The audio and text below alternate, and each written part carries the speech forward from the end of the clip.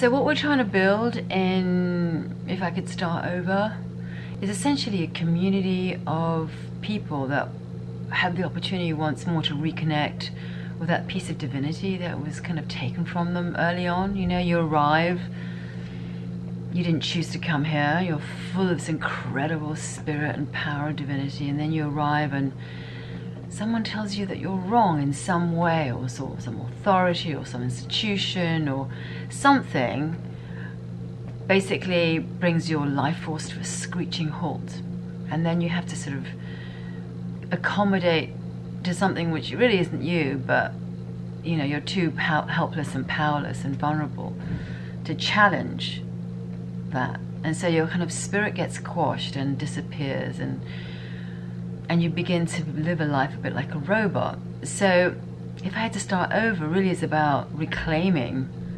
that piece of divinity.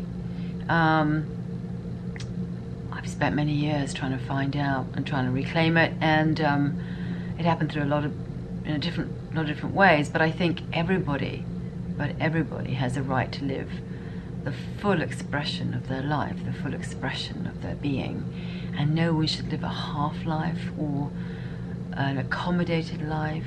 Or, I mean, everybody says we're free, but unless we really connect with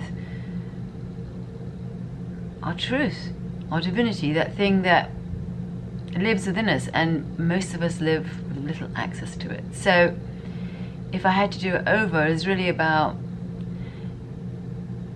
getting a whole community started that is beginning to reclaim and to reignite and to return and to connect to that magnificent piece of divinity that we are. And there are many ways to do it, and